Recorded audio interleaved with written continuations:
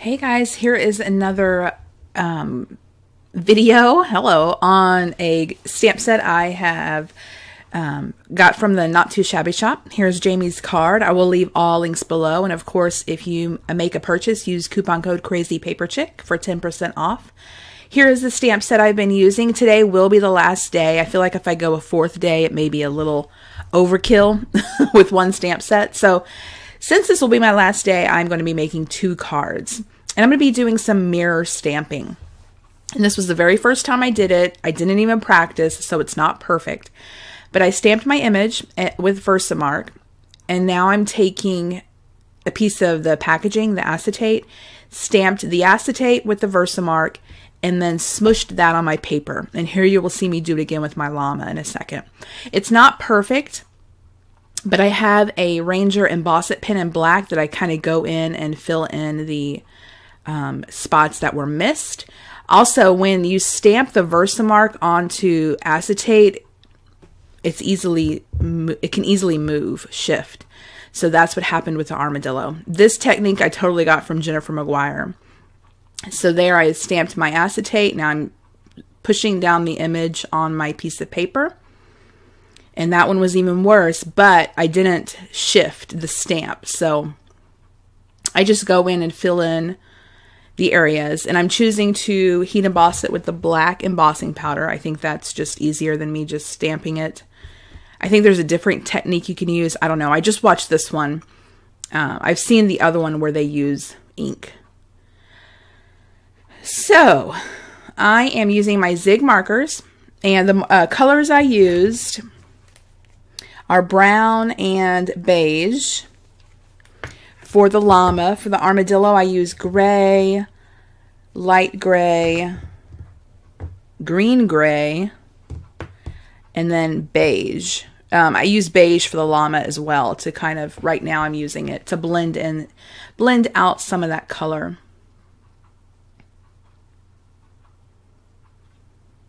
And I'm not doing anything fancy. I love my Zig markers because I can go really quick. And I'm using Bristol Smooth cardstock.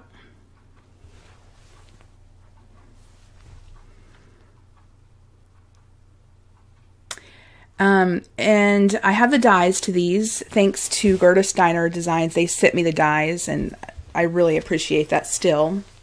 I thought that was such a sweet gesture. So I go ahead and use them for this card and cut out my llamas. Well, I did my llamas and armadillos. Well, I did a mirror image, and I was going to fussy cut the mirror image because obviously my die would not work. But I ended up holding the paper to the light. I turned my paper over, held it up to the light, and I was able to line up the die on the back of the cardstock and cut it out, and it just worked perfectly. So I don't have a heart die, so I actually cut this heart out, which it's probably the most perfect heart I've ever made from scratch. And I'm using some Authentique paper. This paper I did purchase in Jamie's shop as well.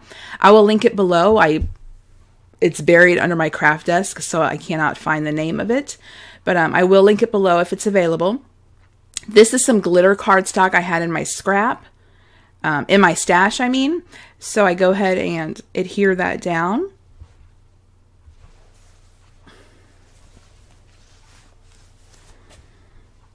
And then I'll cut them out just so they have a little sparkle border.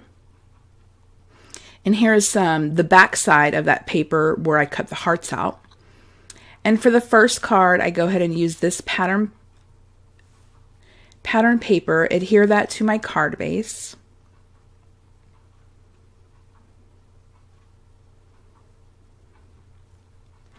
And then I take this black strip of cardstock and go ahead and ink up my sentiment. I'm going to use white embossing powder.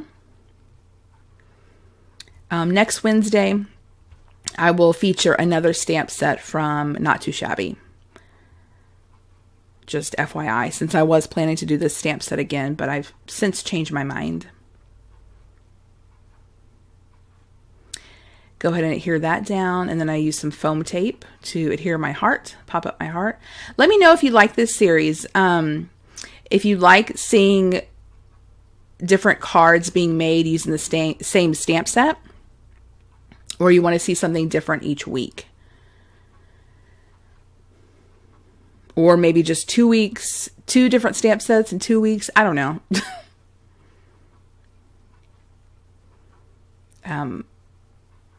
So I go ahead and also put some foam tape on my little llamas. And I'm just using a needle to pick up the backing. This is the Big Mama foam tape that I purchased, and I hate it because the backing never wants to come off. So that using that needle helps.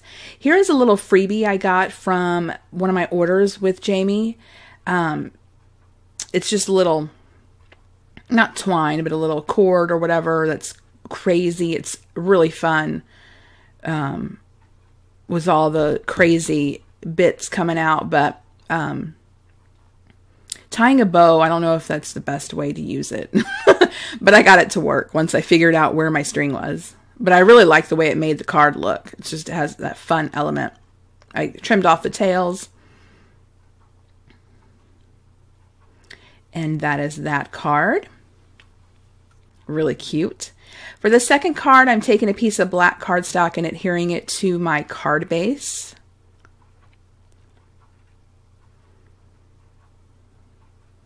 And I still do not have any tape adhesive. I actually, now that I've been having to use glue because I don't have tape adhesive, I'm really liking glue more than tape adhesive. So who knew? Whatever.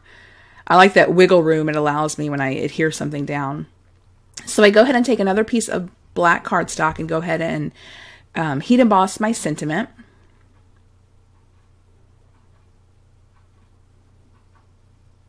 This one says, "You are weird and I love it." The other one said, "Llama tell you I like you," or something like that. I like you so much. I forget. So go ahead and use that same glitter paper as I did on the big heart and put that behind my sentiment so it didn't get lost in the back, the black background of this card. I went ahead and cut a fishtail into it. Do the same thing with this card as the last card. I put some foam tape.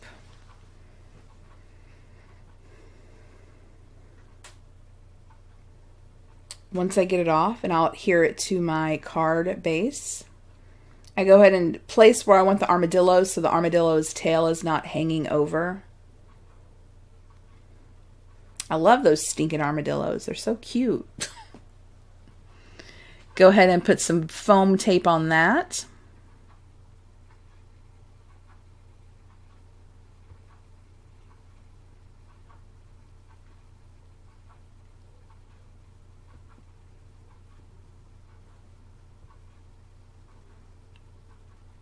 And then adhere those down using my tweezers so I make sure I get them straight.